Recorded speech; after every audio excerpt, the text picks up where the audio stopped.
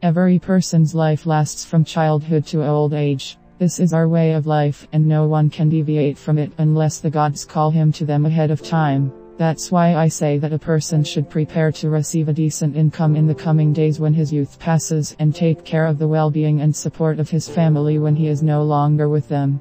This lesson will teach you to have a full wallet ready for the times when you will no longer be able to learn anything. Arkad addressed the students on the 6th day with these words: a person who has accumulated money and understands the laws of wealth growth should always think about the future. He must plan some investments or reserves that will last for many years when the time comes, which he managed to think about in a timely manner. There are different ways to ensure a secure future. You can find a secluded place and secretly bury your savings there. However, no matter how carefully you hide them, they can become the prey of thieves. Therefore, I do not advise going this way. You can buy yourself a lot of houses and land. If they are correctly selected and retain their value in the future, then the income from them or the proceeds from their sale can serve well for these purposes. You can give a small amount to a loan shark and replenish it regularly. Together with the interest, it can grow significantly in the future. I know a shoemaker named Anson, who recently told me that every week for 8 years he gave 2 silver coins to a pawnbroker.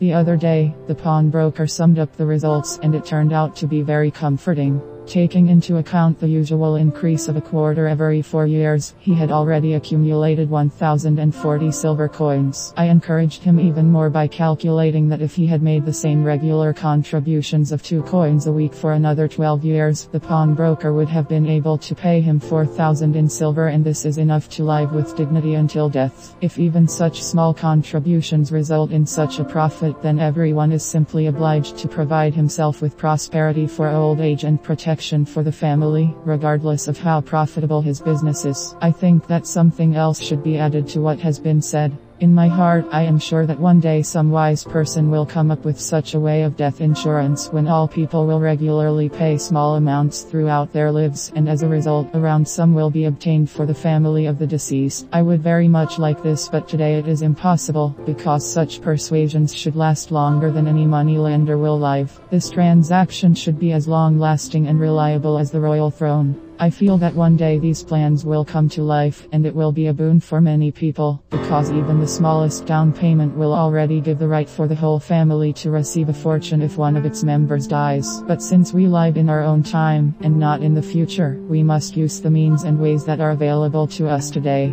Therefore, I advise everyone to think about how to insure your wallet in old age. After all, otherwise, if a person can no longer earn his bread or the family will be left without a breadwinner, a big disaster can happen. And here is the 6th medicine for a skinny wallet. Take care of your needs in advance and protect your family in case of old age.